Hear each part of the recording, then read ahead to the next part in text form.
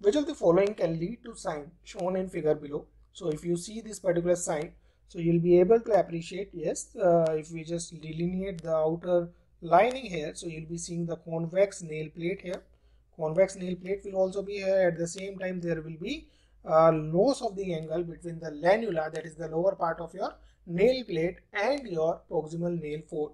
So this particular condition is going to be the clubbing. I'll explain it more.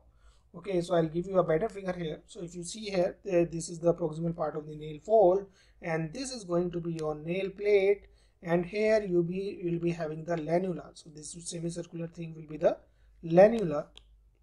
So the angle between the lanula, if you just try to merge these, you will be able to see that there is loss of the angle between the lanula and the proximal part of nail fold, or not proximal nail fold, right? Now, this particular condition is known as clubbing. At the same time, you'll be seeing the nail bed is quite convex here. Okay, so if you just try to understand this, this is going to be the clubbing. So we already have a mnemonic. We have already discussed this previously also.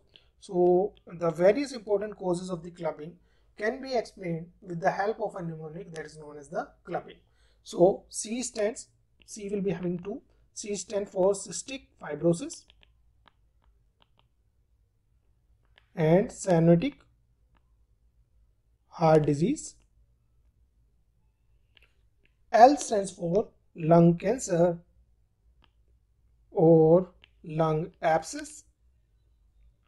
U stands for ulcerative colitis.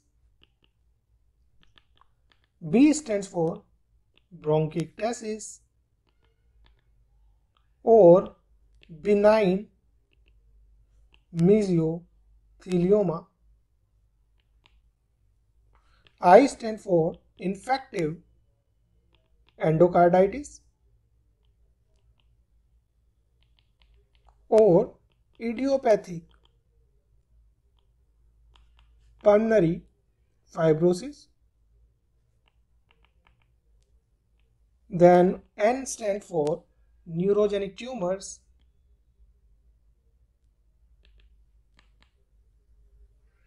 and G stands for your gastrointestinal disease.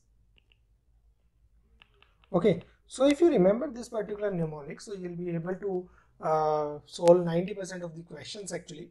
So if we just see the options here, so first is bronchogenic carcinoma, that's not there in our mnemonic. The second one is mesothelioma, yes, benign mesothelioma is there.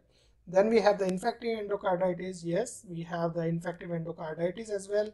So basically two of the options are from the mnemonic, so we can say yes, all of the above is going to be the answer. So you can do the smart guesses by remembering this particular mnemonic for solving the questions on the causes of the clubbing.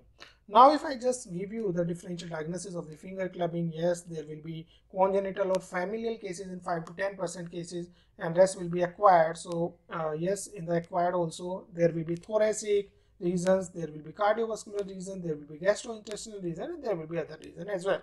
So if I just talk about the thoracic reason, yes, there will be pulmonary tuberculosis, bronchiectasis, lung abscess, empyema, cystic fibrosis. Then there will be tumors like lung cancer, mesothelioma, fibroma, pulmonary fibrosis. So all these we can remember.